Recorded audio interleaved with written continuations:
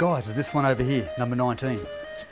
Hi, I'm Anthony Castelli from One Agency and welcome to this wonderful opportunity at 19 Soldiers Point Drive, Norah Head.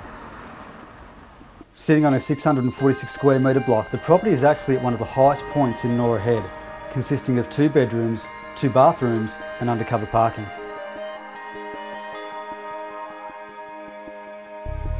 Norah Head is one of those beautiful beachside suburbs which offers a sort of lifestyle which is the envy of the majority of Australians. Once a typical holiday area, the suburb has grown and had a lot of the older homes knocked down and replaced with magnificent family dream homes. Situated less than 10 minutes north of the entrance with just over 500 properties, Norah Head has become a majestic little residential village right next to God's big blue playground.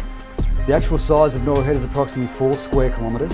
It has 3 parks covering nearly 11% of the total area. Speaking of which, let's go have a look at the playground right at your doorstep.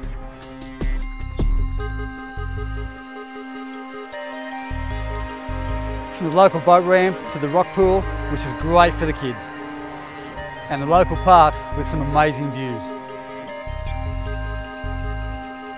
The lighthouse is the iconic landmark that Norah Head has with beautiful coastal scenery.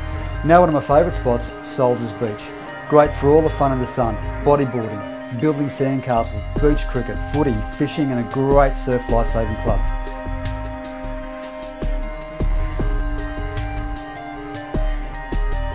The property is only 5 minutes down the road from the beautiful Magenta Shores Golf and Country Club. But come and get a lesson from one of the pros. That's a nice shot. Beautiful. So far this year, there have only been 11 properties selling Norah Head.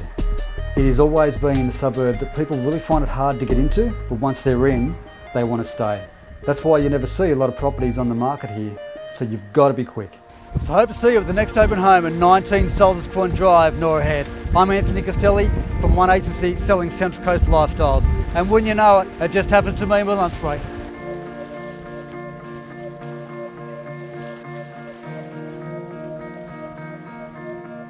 How good is this?